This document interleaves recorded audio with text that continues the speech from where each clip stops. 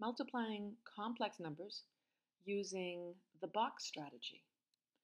The numbers we'll be multiplying in example 1 are 1 plus 3i times 5 minus 2i. We are multiplying two complex numbers together. And we'll use this strategy that should be familiar to you. And we'll write the first factor along the side and the second factor along the top. And we'll multiply 5 times 1 to get 5 in this cell. 1 times negative 2i to get negative 2i. 5 times 3i is 15i. Positive 3i times negative 2i is negative 6i squared. Notice along the diagonal we have common or like terms because they're the terms involving I, the imaginary part of the numbers. So we can combine them together. 15i minus 2i is 13i. So now my product looks like this so far, but I notice that negative 6i squared can be simplified because I squared is negative 1. Negative 6 times negative 1 is 6. So I can rewrite my product by combining my like terms, my real part. I have 11 plus 13i. So when I look at my box and I try to make sense of my product in comparison to the structure of the box, along this diagonal I actually have the real part of the complex number because negative 6i squared is positive 6. 6 plus 5 is 11. Along the other diagonal I have the imaginary part. So that's where my 11 plus 13i comes from.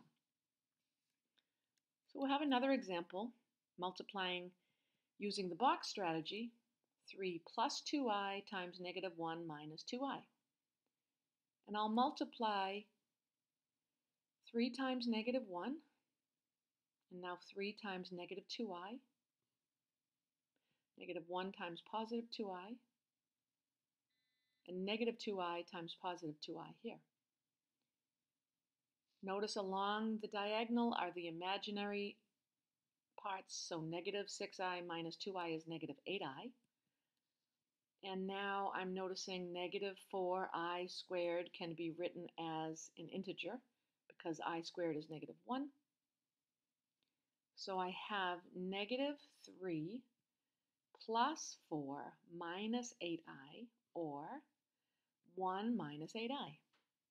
So let's check the structure of our box, make sure we can see where those pieces of our complex number came from.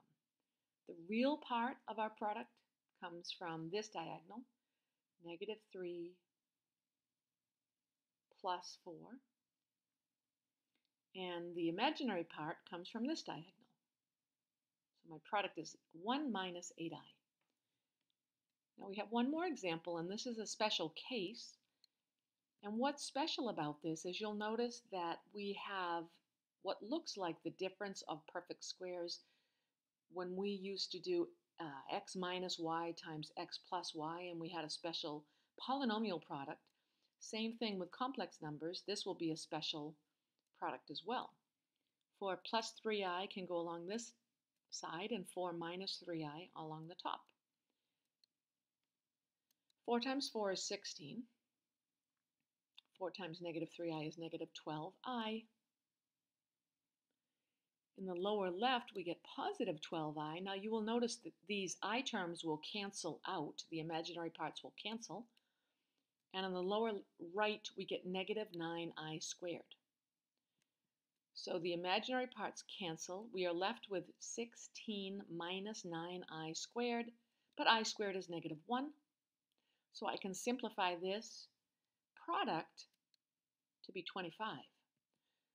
So what we learn is when we have a plus bi times a minus bi, the imaginary terms will cancel because they're additive inverses. The real parts will combine to get one real number. In this case, 4 plus 3i times 4 minus 3i is the number 25.